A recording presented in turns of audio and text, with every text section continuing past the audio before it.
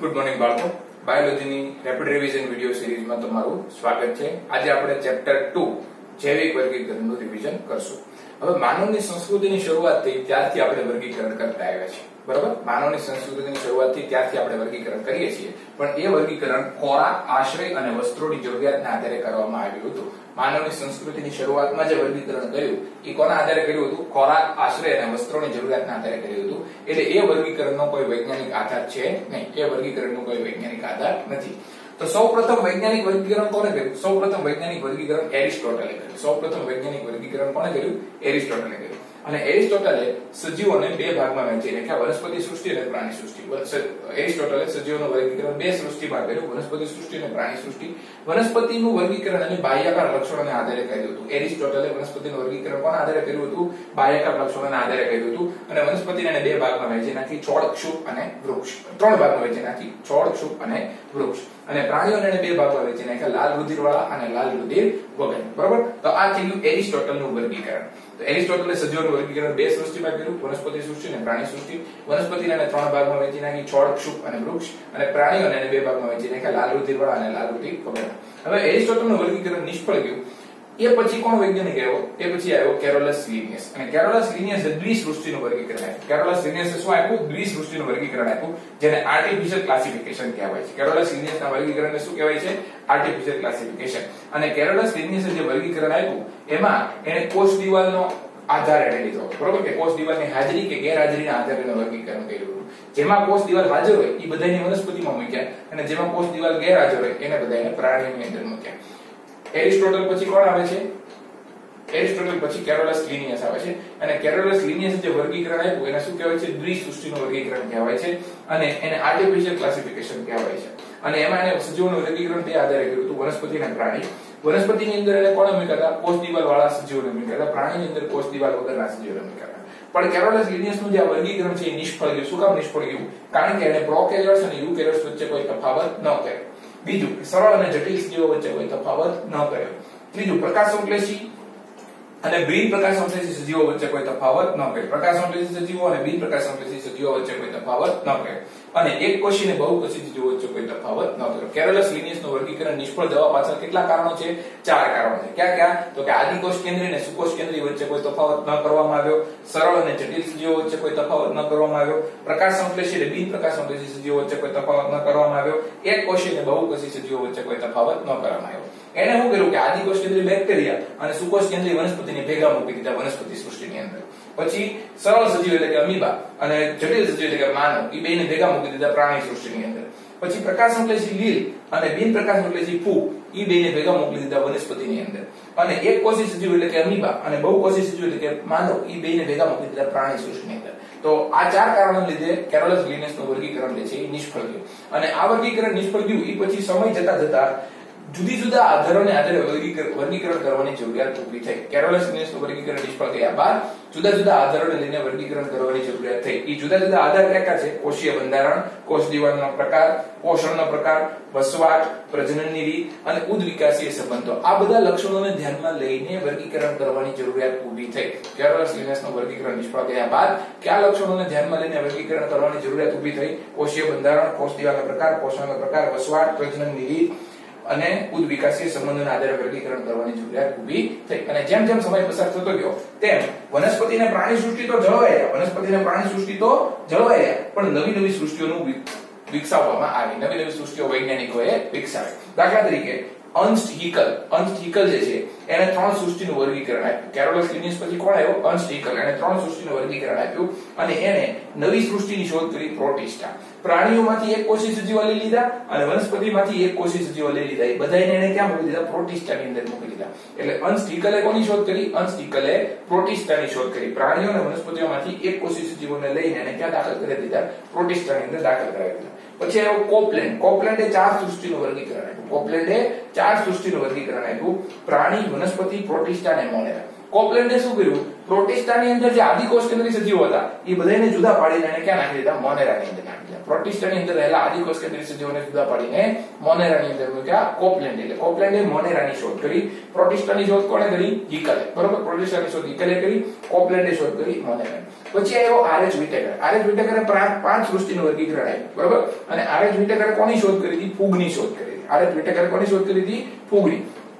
હવે વિટેકરે શું કર્યું? વિટેકરે વનસ્પતિમાંથી વિષમપોષી સજીવોને જુદા પાડી દીધા. વનસ્પતિમાંથી વિષમપોષી સજીવોને જુદા પાડી દીધા અને ફૂગ સ્વરૂપે એને અલગ સૃષ્ટિમાં મૂકી દીધા. રેડી? તો આરએચ વિટેકરે ફૂગ સૃષ્ટિની શોધ કરી. ટોટલ કેટલી સૃષ્ટિ થઈ ગઈ? 5 સૃષ્ટિ થઈ ગઈ. હવે આરએચ વિટેકરે જે વર્ગીકરણના આધારો લીધા હતા એ ક્યાં ક્યાં હતા? તો કે 5 વર્ગીકરણના આધાર હતા જે ટેબલની અંદર આપેલા છે, અને નીચે પેરેગ્રાફની અંદર બીજા 2 વર્ગીકરણના આધારો આપેલા છે. આરએચ વિટેકરે જે વર્ગીકરણના આધારો આપ્યા છે એ 5 આધારો છે જે ટેબલની અંદર આપ્યા છે. નીચે 2 જે છે એ વધારાના આધાર આપ્યા છે.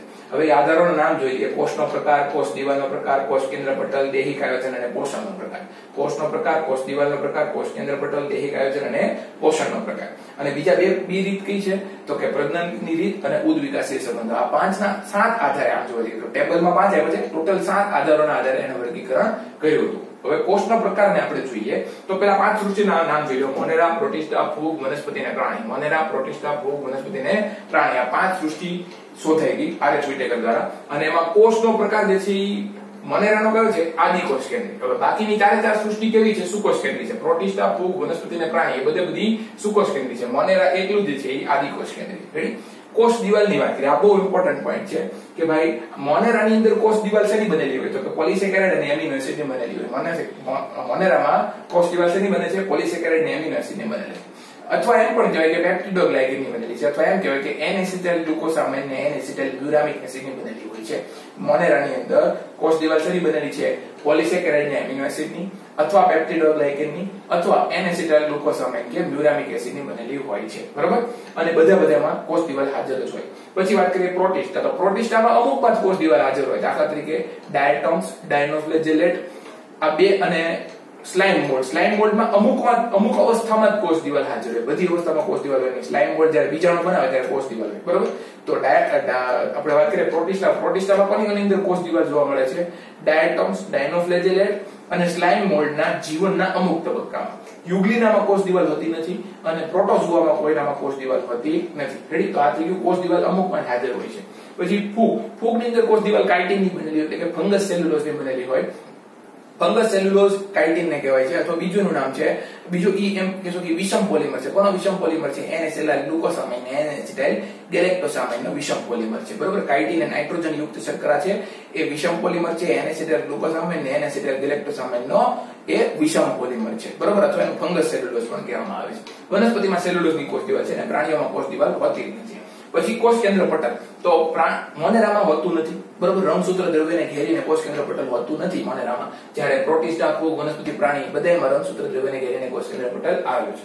દૈહિક આયોજનની વાત કરીએ તો મોનેરા કોષીય આયોજન, પ્રોટિસ્ટા કોષીય આયોજન, ફૂગમાં પેશીય સ્તરનું આયોજન જોવા મળે છે. ફૂગમાં કેવું આયોજન છે? પેશીય સ્તર. વનસ્પતિમાં પેશી અને અંગીય સ્તરનું આયોજન છે. વનસ્પતિમાં પેશી અને અંગીય સ્તરનું આયોજન. વનસ્પતિમાં ક્યારેય અંગતંત્રો જોવા મળે નહીં. અને પ્રાણીની વાત કરીએ તો પ્રાણીમાં પેશી, અંગો, અંગતંત્રીય સ્તરનું બધા પ્રકારનું આયોજન જોવા મળે છે. રેડી? હવે બીજી વાત કરીએ આપણે પોષણનો પ્રકાર. તો પોષણનો પ્રકાર જે છે એ મોનેરાની અંદર સ્વયંપોષી, વિષમપોષી 2 પ્રકાર જોવા મળે. હવે સ્વયંપોષી પાછા 2 પ્રકારના હોય, પ્રકાશ સંશ્લેષી સ્વયંપોષી અને રસાયણ સંશ્લેષી સ્વયંપોષી. અને વિષમપોષી પાછા 2 પ્રકારના હોય, મૃતોપજીવી અને મૃતોપજીવી અને પરોપજીવી. તો મોનેરા જે છે 4 પ્રકારની પોષણ પદ્ધતિ દર્શાવે છે. તો એમ કહેવાય કે મોનેરા સૌથી વધારે વિવિધતા દર્શાવે છે પોષણના પ્રકારની બાબતે. મોનેરા પોષણના પ્રકારની બાબતે સૌથી વધુ વિવિધતા દર્શાવે છે. શું કામ? કારણ કે એની અંદર 4 પ્રકારની પોષણ પદ્ધતિ છે. પ્રકાશ સંશ્લેષી સ્વયંપોષી, રસાયણ સંશ્લેષી સ્વયંપોષી, મૃતોપજીવી વિષમપોષી અને પરોપજીવી વિષમપોષી. તો 4 પ્રકારની પોષણ પદ્ધતિ દર્શાવતો હોવાથી મોનેરા ચયાપચયની દ્રષ્ટિએ સૌથી વધુ વિવિધતા દર્શાવે છે. હવે પ્રોટિસ્ટાની વાત કરીએ. પ્રોટિસ્ટામાં સ્વયંપોષી પણ હોઈ શકે અને વિષમપોષી પણ હોઈ શકે. પણ સ્વયંપોષી ફક્ત પ્રકાશ સંશ્લેષી પ્રકારના હોય છે, રસાયણ સંશ્લેષી હોતા નથી. તો પ્રકાશ સંશ્લેષી સ્વયંપોષી કોણ છે? તો કે ડાયટોમ્સ, ડાયનોફ્લેજેલેટ અને યુગ્લિના. ડાયટોમ્સ, ડાયનોફ્લેજેલેટ અને યુગ્લિના જે છે એ પ્રકાશ સંશ્લેષી સ્વયંપોષી છે. રેડી? અને વિષમપોષીમાં 2 પ્રકારનો આવશે, મૃતોપજીવી પરોપજીવી બે પ્રકારનું પોષણ પદ્ધતિ છે, મૃતોપજીવી અને પરોપજીવી. તો મૃતોપજીવી કોણ છે? સ્લાઇમ મોલ્ડ. અને પરોપજીવી કોણ આવશે? તો કે પ્રોટોઝોઆની અંદર અમુક સજીવો છે એ પરોપજીવી પ્રકારની પોષણ પદ્ધતિ દર્શાવે છે. રેડી? તો પ્રોટિસ્ટાની અંદર પોષણ પદ્ધતિ કઈ પ્રકારની છે? સ્વયંપોષી અને વિષમપોષી. સ્વયંપોષીમાં ફક્ત કયું? પ્રકાશ સંશ્લેષી. રસાયણ સંશ્લેષી કોઈ નથી, કોઈ પ્રોટિસ્ટા રસાયણ સંશ્લેષી નથી. અને સ્વયંપોષી પ્રકાશ સંશ્લેષી કોણ છે? ડાયટમ્સ, ડાયનોફ્લેજેલેટ અને યુગ્લિના. અને વિષમપોષીમાં કોણ છે? મૃતોપજીવી અને પરોપજીવી. મૃતોપજીવી કોણ છે? સ્લાઇમ મોલ્ડ. અને પરોપજીવીમાં કોણ આવશે? અમુક પ્રોટોઝોઆ આવશે. રેડી? અને હવે વાત કરીએ ફૂગ. ફૂગ જે છે એનો પોષણનો પ્રકાર છે વિષમપોષી. અને વિષમપોષીમાં બે પ્રકારની પોષણ પદ્ધતિ છે, મૃતોપજીવી અને પરોપજીવી. બરોબર? ભાઈ ફૂગની જે પોષણ પદ્ધતિ છે બે પ્રકારની છે, મૃતોપજીવી અને પરોપજીવી. અને બે કોની અંદર આવશે? વિષમપોષીની અંદર. બરોબર? મૃતોપજીવી, પરોપજીવી. અને સ્વયંપોષી વનસ્પતિ તો બધી સ્વયંપોષી છે, અને પ્રાણીઓ બધા વિષમપોષી છે. એમાં બે પ્રકાર પડે છે, હોલોઝોઇક એટલે કે પ્રાણી સંપોષણ પદ્ધતિ અને મૃતોપજીવી પોષણ પદ્ધતિ. અને ઘણા પરોપજીવી પ્રાણીઓ પણ હોય છે. ઘણા પ્રાણીઓ પરોપજીવી પણ હોય છે, ટેક્સ્ટ બુકમાં આપ્યું નથી, એ તમે યાદ રાખજો. તો પ્રાણી સંપોષણ પદ્ધતિ, મૃતોપજીવી પોષણ પદ્ધતિ અને પરોપજીવી પોષણ પદ્ધતિ ત્રણેય જોવા મળે પ્રાણીઓની અંદર. રેડી? તો આ થઈ ગયું RH વિટેકરના વર્ગીકરણનું ટેબલ. હવે RH વિટેકરના વર્ગીકરણમાં વધારાના આધાર કયા હતા? પ્રજનનની રીત અને ઉદ્વિકાસીય સંબંધો. આના આધારે તે વર્ગીકરણ કર્યું હતું, પણ એ ટેબલમાં આપેલું નથી. પછી બીજું, RH વિટેકરનું વર્ગીકરણ આવ્યું એ પહેલાનું જે વર્ગીકરણ હતું એટલે કે કેરોલસ લિનિયસનું વર્ગીકરણ હતું, એમાં શું શું ખામી હતી? તો કે કેરોલસ લિનિયસનું વર્ગીકરણમાં બેક્ટેરિયા, લીલ, ફૂગ, અનાવૃત બિદારી, આવૃત બિદારી બધાને કોની અંદર સમાવેલા હતા? વનસ્પતિમાં સમાવેલા હતા. કેરોલસ લિનિયસના વર્ગીકરણમાં બેક્ટેરિયા, લીલ, ફૂગ, અનાવૃત, આવૃત ને વનસ્પતિની અંદર સમાવેશિત કર્યા હતા. કોના આધારે સમાવેશિત કર્યા હતા? કોષ દિવાલના આધારે સમાવેશિત કર્યા હતા. હવે બધાયમાં કોષ દિવાલ છે એટલે બધાયને તમે વનસ્પતિમાં મૂકી દો એવું વર્ગીકરણ ચાલે નહીં. ભલે બેક્ટેરિયામાં કોષ દિવાલ છે પણ બેક્ટેરિયા થોડું વનસ્પતિ છે. પછી ફૂગમાં ભલે કોષ દિવાલ છે પણ ફૂગનું આખું જીવન અને વનસ્પતિનું જીવન જે છે આખું જુદું જુદું છે. બરાબર? તો આ બધાને ભેગા મૂકી દીધા હતા વનસ્પતિમાં. કોને આધારે? કોષ દિવાલના આધારે. તો એ ખામી હતી. પછી બીજું કે બેક્ટેરિયા અને બ્લુ ગ્રીન આલ્ગી જે આદિકોષ કેન્દ્રીય હતા એને વનસ્પતિ જેવા સુકોષ કેન્દ્રની સાથે મૂકી દેવામાં આવ્યા હતા. કેરોલસ લિનિયસના જે વર્ગીકરણ છે એમાં શું શું ખામી હતી? તો કે બેક્ટેરિયા અને બ્લુ ગ્રીન આલ્ગી જે આદિકોષ કેન્દ્રીય હતા એને સુકોષ કેન્દ્રી સાથે મૂકી દેવામાં આવ્યા હતા. તો એ ખામી હતી. પછી બીજું, ક્લેમિડોમોનાસ જે એકકોષી હતું અને સ્પાઇરોગૈરા જે બહુકોષી હતું એ બેને ભેગા લીલમાં રાખ્યા. ક્લેમિડોમોનાસ જે એકકોષી લીલ હતી અને સ્પાઇરોગૈરા જે બહુકોષી લીલ હતી એ બેને ભેગા તમે લીલની અંદર રાખ્યા. તો એ ખામી હતી કેરોલસ લિનિયસના વર્ગીકરણ. અને વિષમપોષી ફૂગ અને સ્વયંપોષી વનસ્પતિ એક સાથે રાખવામાં આવ્યા હતા. એ પણ ખબર તમને એમ થાય કે આ વસ્તુ અહીંયા તો સમજાવી દીધી છે પણ ટેક્સ્ટ બુક ની અંદર આવે છે એટલે આપણે ફરીવાર અહીંયા નોંધી છે. ટેબલની નીચે આખો પેરેગ્રાફ આપ્યો છે. બરોબર? એટલે આપણે ફરીવાર એને જોઈએ છીએ. તો આ થઈ ગઈ વિટેકરના વર્ગીકરણ પહેલાના વર્ગીકરણની ખામીઓ. વિટેકરના વર્ગીકરણ પહેલાના વર્ગીકરણની આ બધી ખામી થઈ ગઈ. હવે વિટેકરના વર્ગીકરણને લીધે શું ફેરફાર આવ્યો? વિટેકરના વર્ગીકરણને લીધે શું ફેરફાર આવ્યો તે આ પોઈન્ટ સમજાવેલો છે કે વિટેકરના વર્ગીકરણના લીધે જુદી જુદી સૃષ્ટિમાં રહેલા સજીવો ભેગા થઈ ગયા. વિટેકરના વર્ગીકરણના લીધે શું થઈ ગયું? જુદી જુદી સૃષ્ટિમાં રહેલા સજીવો ભેગા થઈ ગયા. દાખલા તરીકે ક્લેમિડોમોનાસ ને ક્લોરેલા જે લીલમાં હતું અને અમીબા ને પેરામીશિયમ જે પ્રાણીમાં હતું એ પ્રોટિસ્ટામાં આવી. ક્લેમિડોમોનાસ ને ક્લોરેલા જે પેલા લીલમાં હતા અને પેરામીશિયમ અને અમીબા જે પેલા પ્રાણીની અંદર હતા હવે બધા ક્યાં આવી ગયા? પ્રોટિસ્ટાની અંદર આવી ગયા. તો આ ફેરફાર આવ્યો. પછી બીજું, હવે આ છે ને વિટેકરના વર્ગીકરણની ખામી સમજાવેલી. શું સમજાવેલી છે? વિટેકરના વર્ગીકરણની ખામી. તો પહેલા સાદો પોઈન્ટ સમજી લીધા. વિટેકરના વર્ગીકરણની મેઇન ખામી શું છે? કે એમાં વાયરસને કોઈ સ્થાન આપવામાં આવ્યું નથી. વિટેકરના વર્ગીકરણમાં કોને સ્થાન નથી? વાયરસને. આમ તો વાયરસ નથી, સાથે સાથે વિરોઇડ નથી, પ્રિયોન્સ નથી. બરોબર? લાઇકેનનું કોઈ જગ્યા નથી. બરોબર? તો વિટેકરના વર્ગીકરણમાં વાયરસ, વિરોઇડ્સ, પ્રિયોન્સ અને લાઇકેનને કોઈ સ્થાન આપવામાં આવેલું નથી. વિટેકરના વર્ગીકરણમાં કોને સ્થાન નથી? વાયરસ, વિરોઇડ્સ, પ્રિયોન્સ અને લાઇકેનને કોઈ સ્થાન આપવામાં આવેલું નથી. તો એની ખામી થઈ ગઈ. પછી બીજી ખામી શું છે કે વિટેકરના વર્ગીકરણમાં એક કોષી લીલને પ્રોટિસ્ટામાં રાખવામાં આવી અને બહુકોષી લીલને વનસ્પતિમાં રાખવામાં આવી. એક કોષી લીલને ક્યાં રાખવામાં આવી? પ્રોટિસ્ટામાં. અને બહુકોષી લીલને ક્યાં રાખવામાં આવી? વનસ્પતિમાં રાખવામાં આવી. એ પણ એક પ્રકારની ખામી છે. અને પ્રોટિસ્ટા જે છે એમાં બહુ વિવિધતા જોવા મળે છે. બીજી ખામી વિટેકરના વર્ગીકરણની નવી ખામી શું છે? તો કે પ્રોટિસ્ટામાં બહુ બધી વિવિધતા જોવા મળે છે. દાખલા તરીકે અમુક પ્રોટિસ્ટા એવા છે કે જે પ્રકાશ સંશ્લેષી સ્વયંપોષી છે, અમુક પ્રોટિસ્ટા એવા છે કે જે મૃતોપજીવી છે, અમુક પ્રોટિસ્ટા એવા છે કે જે પરોપજીવી છે. તો એ બધાને ભેગા જ રાખ્યા છે. એમાં એને જુદું પાછું સબ ક્લાસિફિકેશન કઈ આપ્યું નહીં. તો RH વિટેકરના વર્ગીકરણની ત્રીજી ખામી છે કે પ્રોટિસ્ટાને રિલેટેડ એને કઈ બહુ ડિટેલમાં વર્ગીકરણ આપ્યું નહીં. પ્રોટિસ્ટાને રિલેટેડ ખૂબ ડિટેલમાં વર્ગીકરણ કે એને સમજાવ્યું નહીં. કોણે?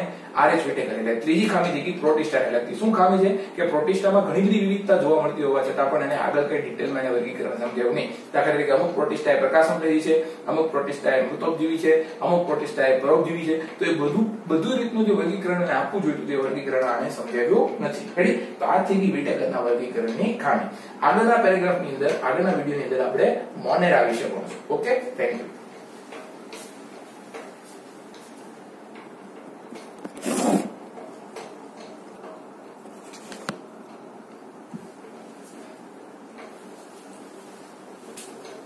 ચાલો બાળકો, તો હવે આપણે નવી સૃષ્ટિ તરફ વળી જઈએ. આપણે વિટેકરનું વર્ગીકરણ પૂરું કરી લીધું, એની ખામી જોઈ લીધી.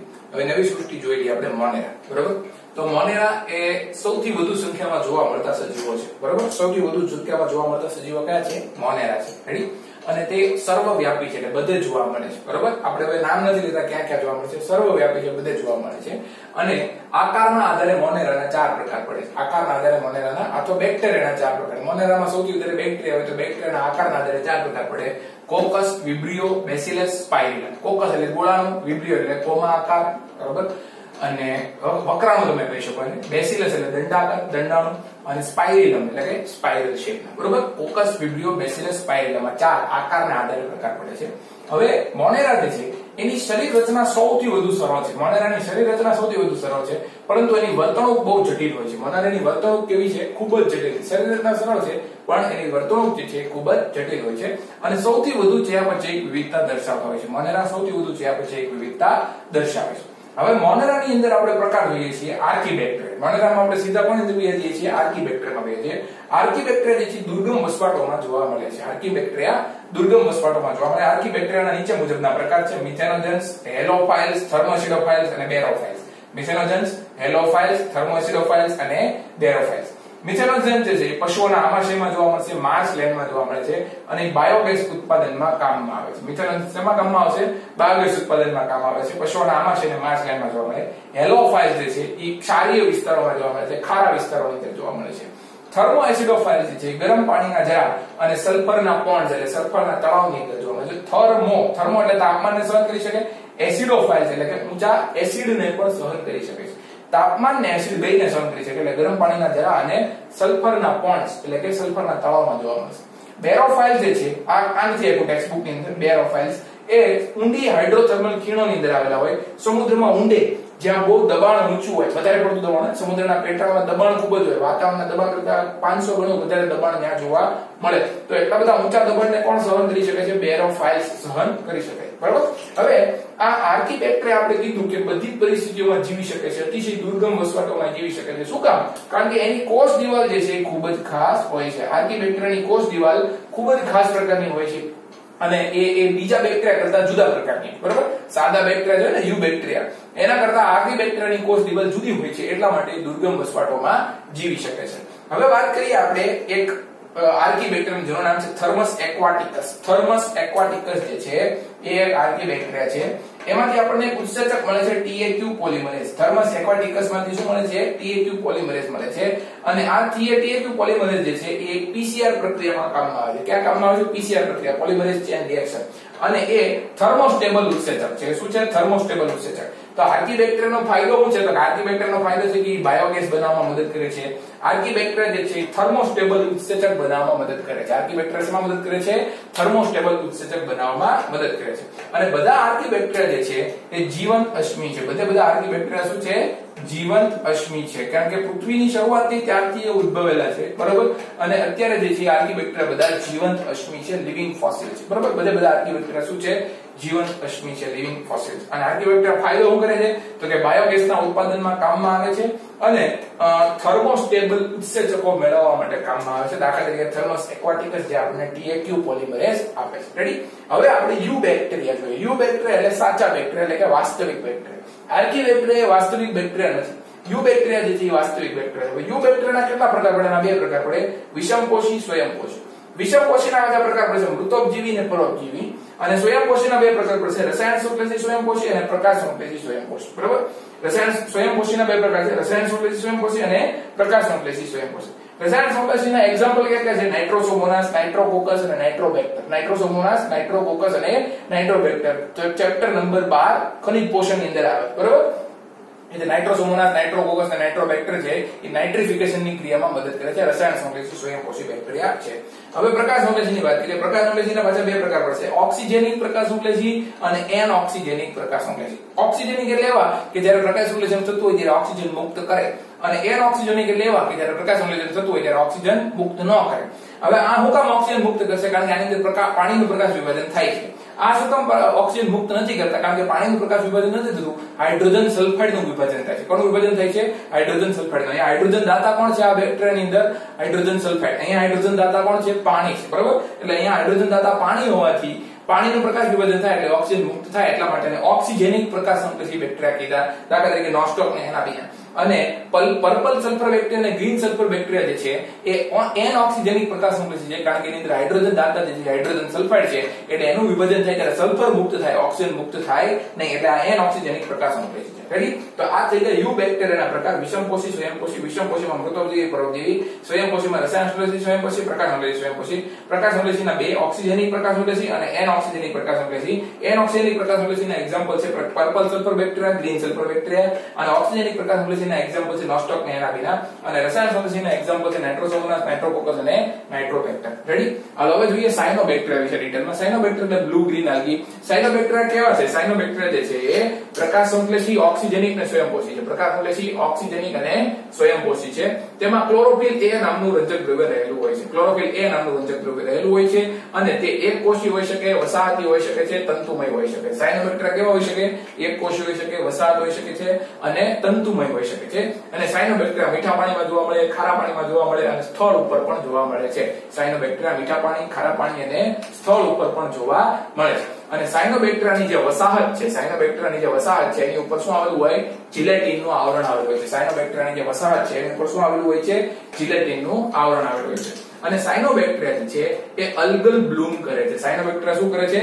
અલ્ગલ બ્લૂમ. ચેપ્ટર 16 ની અંદર અલ્ગલ બ્લૂમ નો ટોપિક આવે છે. અલ્ગલ બ્લૂમ ક્યારે થાય? જ્યારે તળાવની અંદર પોષક દ્રવ્યો બહુ મોટી માત્રામાં ભળી જાય, એટલે ત્યાં લીલ જે છે એ અતિશય વૃદ્ધિ દર્શાવે છે. કઈ લીલ? તો કે સાયનોબેક્ટેરિયાની અતિશય વૃદ્ધિ થાય અને એના લીધે કીચડ બની જાય કે જે દુર્ગંધ મારતો હોય અને તળાવના બધા ઓક્સિજનને ચોરી જતો હોય, એને કહેવાય અલ્ગલ બ્લૂમ. અને જોવું ગમે નહીં, અને તળાવના રંગ જે છે, પાણીનો રંગ બદલાઈ જાય, અને ઘણીવાર તો એમાં ઝેરી ટોક્સિન પણ મુક્ત થાય છે જે માનવ અને પ્રાણીઓ માટે ઝેરી હોય. તો અલ્ગલ બ્લૂમ કોણ છે? કોણ કરે છે? સાયનોબેક્ટેરિયા. અને આપણા જે તળાવ હોય, જે દરિયો, સમુદ્ર કિનારે બધા જે છે એની ઉપર અલ્ગલ બ્લૂમ કરીને તળાવનો આખો દેખાવ જે છે એ બગાડી નાખે છે અલ્ગલ બ્લૂમ, બરોબર?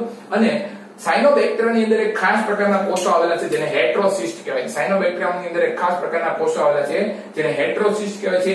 આ હેટરોસિસ્ટની અંદર નાઇટ્રોજીનેઝ નામનો ઉત્સેચક રહેલો છે. હેટરોસિસ્ટમાં શું રહેલો હોય છે? નાઇટ્રોજીનેઝ નામનો ઉત્સેચક, જે વાતાવરણના નાઇટ્રોજનનું સ્થાપન કરવામાં મદદ કરે છે. સાયનોબેક્ટેરિયાની અંદર એક ખાસ પ્રકારનો કોષ છે જેને હેટરોસિસ્ટ કહેવાય છે. આ હેટરોસિસ્ટ વાતાવરણના નાઇટ્રોજનનું સ્થાપન કરવામાં મદદ કરે છે. રેડી? હવે એના એક્ઝામ્પલ જોઈ લઈએ. સાયનોબેક્ટેરિયાના એક્ઝામ્પલ ક્યાં છે? નોસ્ટોક, એનાબિના, ઓસિલેટોરિયા, સ્પાઇરુલિના, બરોબર?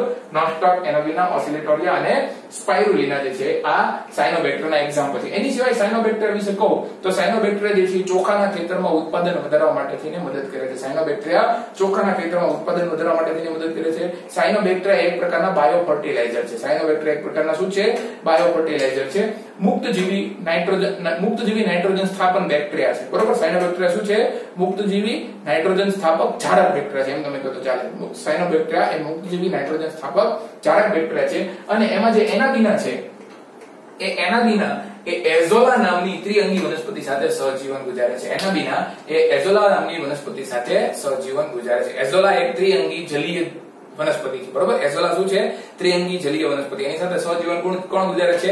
એનાબિના. એનાબિના એ એઝોલા નામની જલીય ત્રિઅંગી વનસ્પતિ સાથે સહજીવન ગુજારે છે. સ્પાઇરુલિના જે છે એ આપણને એક કોષીય પ્રોટીનના ઉત્પાદન કરવામાં મદદ કરે છે. સિંગલ સેલ પ્રોટીનના ઉત્પાદનમાં મદદ કરે છે, બરોબર? બાકીના સાયનોબેક્ટેરિયા જે છે એ ચોખાના ખેતરમાં ઉત્પાદન, પેડી ફિલ્ડ્સમાં ઉત્પાદન વધારવામાં મદદ કરે છે, બાયો ફર્ટિલાઇઝર છે, અને મુક્તજીવી ઝાડક નાઇટ્રોજન સ્થાપક બેક્ટેરિયા છે. હાલો હવે વાત કરીએ રસાયણ સંશ્લેષી સ્વયંપોષીની. રસાયણ સંશ્લેષી સ્વયંપોષી બેક્ટેરિયા શું કરે? તો કે એ નાઇટ્રેટ, નાઇટ્રાઇટ ને એમોનિયાનું ઓક્સિડેશન કરે. રસાયણ સંશ્લેષી સ્વયંપોષી બેક્ટેરિયા. જો આ યુ બેક્ટેરિયાની આપણે ચર્ચા કરીએ છીએ, બરોબર? યુ બેક્ટેરિયામાં એક થઈ ગયું સાયનોબેક્ટેરિયા. બીજું આપણે જોઈએ છે રસાયણ સંશ્લેષી સ્વયંપોષી બેક્ટેરિયા. એ લોકો શું કરતા હોય, નાઇટ્રેટ, નાઇટ્રાઇટ, એમોનિયાનું ઓક્સિડેશન કરે અને એમાંથી જે ઉર્જા છૂટી પડે એ ઉર્જાની મદદથી પોતાના એટીપી બનાવે છે. બરોબર? તો રસાયણ સંશ્લેષી સ્વયંપોષી બેક્ટેરિયા નાઇટ્રેટ, નાઇટ્રાઇટ, એમોનિયાનું ઓક્સિડેશન કરીને ઉર્જા જે છૂટી પડે છે એનો એટીપી માં રૂપાંતર કરે છે. આ લોકો પ્રકાશનો ઉપયોગ કરતા નથી. બરોબર? રસાયણ સંશ્લેષી સ્વયંપોષી બેક્ટેરિયા છે એ પ્રકાશના ઉપયોગ કર્યા વિના પોતાની ઉર્જા બનાવે છે. પ્રકાશનો ઉપયોગ કર્યા વિના પોતાની ઉર્જા બનાવે છે. કેવી રીતે? નાઇટ્રેટ, નાઇટ્રાઇટ, એમોનિયાનું ઓક્સિડેશન કરીને. અને એ પોષક દ્રવ્યોનું ચક્રીયકરણ કરે છે. કયા કયા પોષક દ્રવ્યોનું ચક્રીયકરણ કરે છે? નાઇટ્રોજન, ફોસ્ફરસ, આયર્ન અને સલ્ફર. બરોબર? નાઇટ્રોજન, ફોસ્ફરસ, આયર્ન અને સલ્ફર એ ચાર પોષક દ્રવ્યોનું ચક્રીયકરણ કોના વડે કરવામાં આવે છે? રસાયણ સંશ્લેષી સ્વયંપોષી બેક્ટેરિયા વડે કરવામાં આવે છે. રસાયણ સંશ્લેષી સ્વયંપોષી બેક્ટેરિયા કોનું ચક્રીયકરણ કરે છે? નાઇટ્રોજન, ફોસ્ફરસ, આયર્ન અને સલ્ફર જેવા પોષક દ્રવ્યોનું ચક્રીયકરણ કરે છે. કોનું ઓક્સિડેશન કરે છે? નાઇટ્રેટ, નાઇટ્રાઇટ, એમોનિયાનું ઓક્સિડેશન કરીને ઉર્જા છૂટી પાડે છે. એ ઉર્જામાંથી એટીપી બનાવે છે. પ્રકાશનો ઉપયોગ કરતા નથી. એક્ઝામ્પલ ક્યાં થઈ ગયા? નાઇટ્રોસોમોનાસ, નાઇટ્રોકોકસ અને નાઇટ્રોબેક્ટર. રેડી? હવે આપણે વિષમપોષી બેક્ટેરિયાની વાત કરીએ. આ વિષમપોષી બેક્ટેરિયાની વાત કરીએ. વિષમપોષી બેક્ટેરિયા વિશ્વમાં સૌથી વધુ માત્રામાં જોવા મળતા બેક્ટેરિયા છે. બરોબર?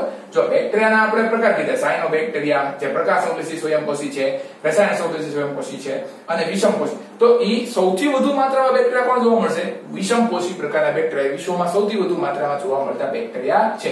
હવે આ બેક્ટેરિયા માનવને મદદરૂપ પણ છે અને માનવને હાનિ પણ કરે છે. વિષમપોષી બેક્ટેરિયા માનવને મદદ કરે અને માનવને નુકસાન કરે.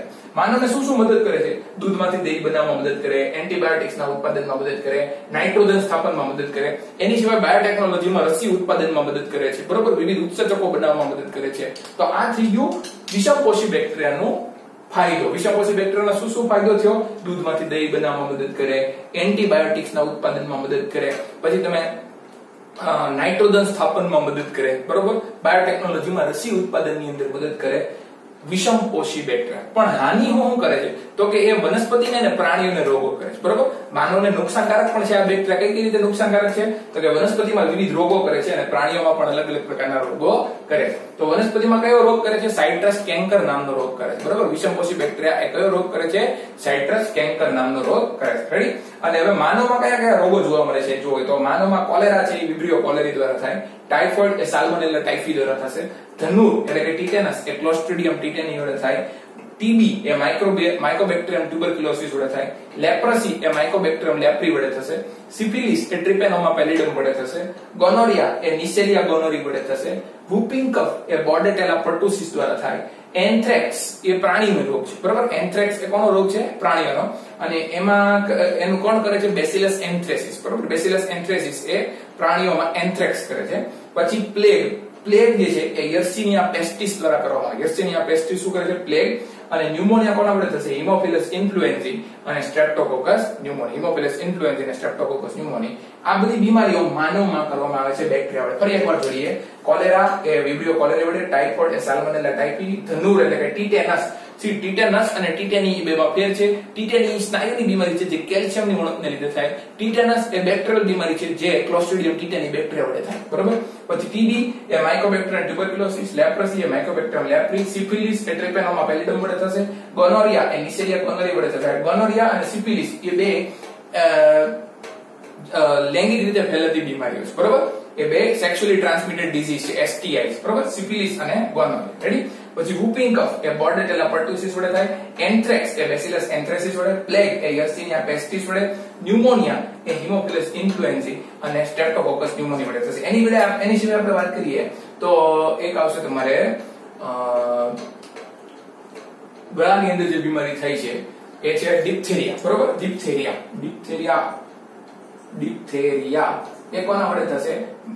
ડિપ્થેરી કોર્નીબેક્ટેરિયમ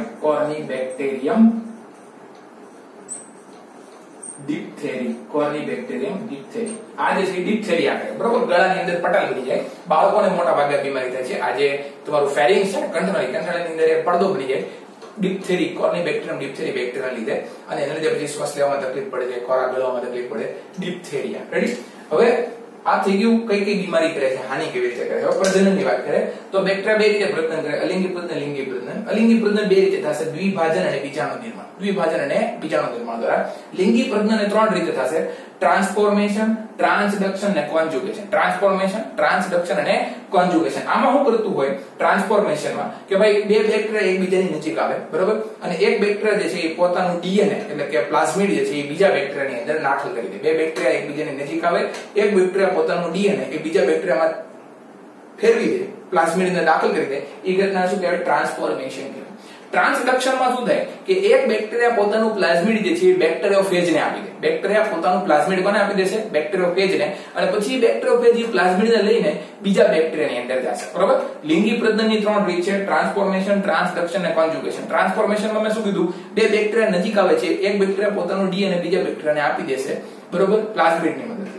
પ્લાઝમિડ આપી દેશે, બરોબર. પછી ટ્રાન્સડક્શનમાં શું થશે? બેક્ટેરિયા પોતાનું પ્લાઝમિડ એ કોઈ વાયરસને આપી દેશે, એટલે કે બેક્ટેરિયોફેજને આપી દેશે, અને પછી બેક્ટેરિયોફેજ એ પ્લાઝમિડને લઈને બીજા બેક્ટેરિયા ઉપર જશે.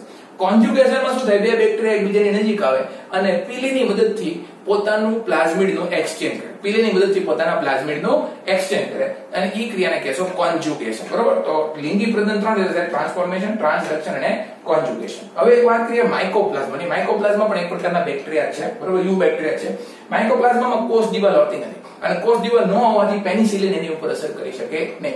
જો પેનિસિલિન છે બધા ગ્રામ પોઝિટિવ બેક્ટેરિયાને મારી નાખે. પેનિસિલિન કોને મારી નાખે? ગ્રામ પોઝિટિવ બેક્ટેરિયાને. પણ કોષ દિવાલ હોય તો ને, બરોબર, કોષ દિવાલ હોય તો ગ્રામ પોઝિટિવ બેક્ટેરિયાને મારશે. બાકી આમાં કોષ દિવાલ જ નથી માઇકોપ્લાઝમામાં, તો પેનિસિલિન જે છે માઇકોપ્લાઝમા ઉપર અસર કરી શકતો નથી. માઇકોપ્લાઝમા અજારક છે, એનેરોબિક છે, બરોબર, એટલે ઓક્સિજન વગર પોતાનું જીવન ગુજારી શકે છે. અને માઇકોપ્લાઝમાનું એક એક્ઝામ્પલ છે પીપીએલ એટલે કે પ્લુરોનોમોનલ એક ઓર્ગેનિઝમ, અને એ આકાર બદલ્યા કરે છે. માઇકોપ્લાઝમામાં કોષ દિવાલ હોતી નથી એટલે માઇકોપ્લાઝમા સતત પોતાનો આકાર બદલ્યા કરે છે, એટલા માટે એને પ્લિયોમોર્ફિક કહેવાય છે. માઇકોપ્લાઝમા પોતાનો સતત આકાર બદલતા હોવાથી એને પ્લિયોમોર્ફિક કહેવાય છે. એને બેક્ટેરિયલ જીવસૃષ્ટિના જોકર પણ કહેવામાં આવે છે, કારણ કે સતત પોતાનો આકાર બદલ્યા કરે છે, એટલે કે જોકર્સ ઓફ માઇક્રોબાયોલોજીકલ પાર્ટ તરીકે પણ એને ઓળખવામાં આવે છે. રેડી? તો આ થઈ ગયું માઇકોપ્લાઝમાનું વર્ણન, આ થઈ ગયું વિષમકોષી બેક્ટેરિયાનું વર્ણન, આ થઈ ગયું રસાયણ સંશ્લેષી બેક્ટેરિયાનું વર્ણન, આ થઈ ગયું સાયનોબેક્ટેરિયાનું વર્ણન, આ બેક્ટેરિયાના એક્ઝામ્પલ યુ બેક્ટેરિયાનું વર્ણન થઈ ગયું, આ આર્કી બેક્ટેરિયા થઈ ગયું અને આ મોનેરા થઈ ગયું, બરોબર. આની પછીના વિડિયોની અંદર આપણે પ્રોટિસ્ટાથી શરૂઆત કરશું. Okay, thank you.